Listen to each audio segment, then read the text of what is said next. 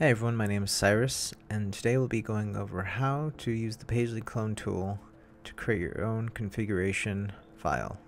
The Pagely clone tool is basically a wrapper of Pagely's Pagely sync command, but allows you a little more granular control over what happens during and after the cloning process.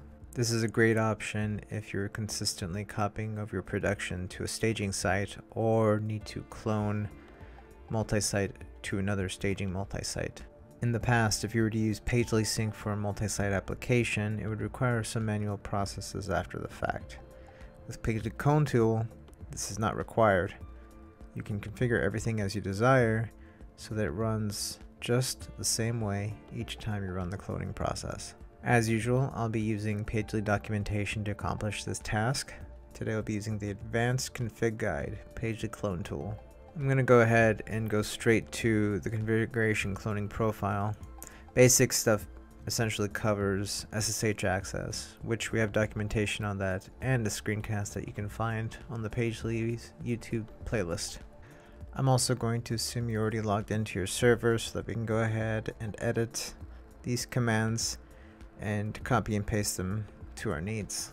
Okay, so here I am on our server, and you'll notice I found the absolute path to the application we want to create a cloning profile for. Next, I create a copy of the example directory that includes the conf.php file that we'll need to edit to create our cloning profile. One thing I want to note before I go over the settings within conf.php is that I've copied our wp-config.php file from our application and put it directly into our cloning profiles directory. I'll go over why this is necessary in a moment. Okay, so if we go to the cloning profile article and go to configuration options, you'll notice at the very top it tells us the bare minimum requirements we need to create a cloning profile.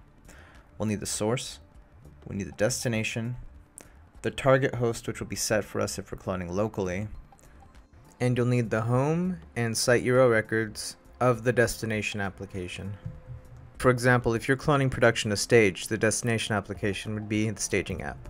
If you scroll further down, you'll see the more granular options we have for single site and multi-site. The only recent variable will copy the last 100 posts from WP Post and any related records to post meta. Reset target DB will reset the targeted application's database so there's a clean slate when it copies over the resource database to the target database. The scheme parameter changes the default HTTP scheme protocol to HTTPS.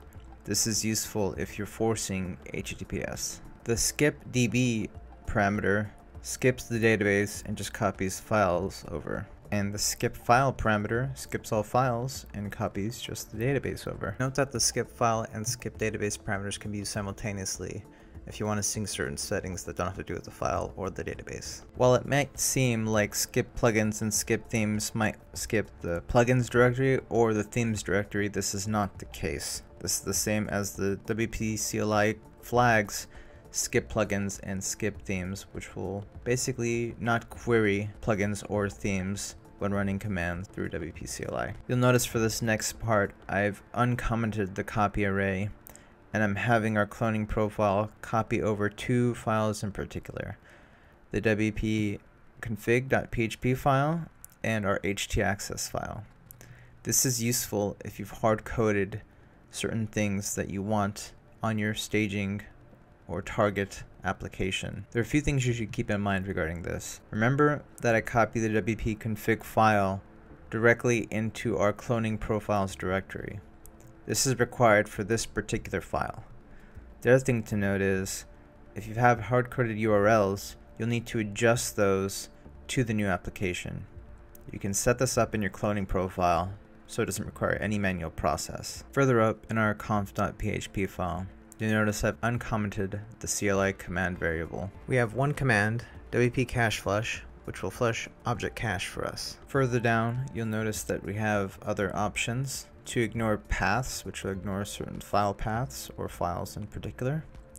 We also can ignore tables within our database. This is where the cloning tool really shines in my opinion. In the past, when you wanted to manually sync or copy over a multi-site application to another multi-site application, it would require some manual steps. You need to edit WP blogs and WP site, for example, to make sure they match the new destination. And if you wanted to copy subsites in particular and leave other subsites left alone, that would require even more annoying steps. With the Pagely cloning tool, you can limit the cloning process to particular subsites you want cloned and ignore other ones. If our limit to multi-site array was uncommented, we'd see that the blog ID 1, 42, and 137 would be the only ones our cloning tool would copy. All other subsites would be ignored within that particular multi-site application. The final variable will just email you when the cloning process is complete. Okay, so now that we've gone over all of the parameters, I've gone ahead and cleaned up all of the commented parameters that we're not going to use in the showcased example. We have our required parameters, the source, destination, target host, home, and site URL, and then we have our additional parameters. We're copying over our wp-config.php file, and we're copying over the htaccess file. We're also running a wp cache flush, which will clear out object cache. I've actually taken one additional step here. I've copied our htaccess file from our destination application and put it directly into our cloning profiles directory, just as I did with wp-config.php. This is to avoid any hard-coded URLs from affecting the functionality of our applications after the cloning process is complete. So to see this in action, I've added this comment at the bottom of our htaccess file. It says, this is to show this htaccess file is from production, our site URL. If it shows in staging with the site URL modified, hooray! And I've also left a comment in our staging site's htaccess file at the bottom. It says, this is our staging htaccess file at the site URL. This should not exist after we clone the site over. I've also added something to our wp-config file in our resource application at the top. It's also a comment.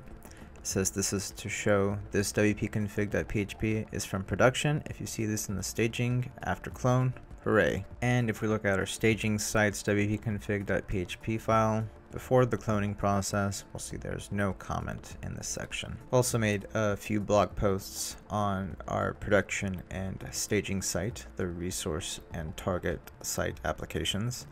The production site has the following post: hey guys, production site post, and then contains some information that lets us know it is the production site post. When we look at the staging applications post, we should note it says our dated staging site post. This should disappear after we've cloned over it. Okay, so I'm at the clone provisioning site that support will provide to you when you have this set up, so we'll go ahead and log in right now. If support has enabled PHPMyAdmin for you, you'll be prompted to choose between PHPMyAdmin or the cloning provisioning tool. Go ahead and click on Go to Clone Tool, and then we'll see our custom profile right here. You go ahead and hit clone. Sure enough, we've queued the cloning process. Okay, so the cloning process is done. If we look at the htaccess file, it did indeed update, as we see here with the site URL. And if we check our wp-config file,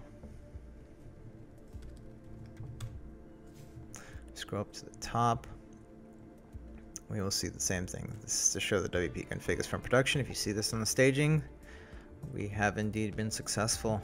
And if we look at our staging site, we'll see all of the information looks as it does on production, including our post. Hey guys, this is the production site post, and it shows the production site URL. So our cloning profile worked successfully. At this point, we're done setting up our cloning profile, and we can clone whenever we want to in the same manner we initially set it up as. I may create a multi-site cloning profile, but that'll be depending on demand.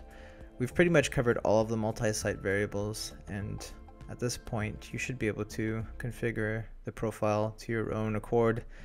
Just contact support if you need assistance with any of this.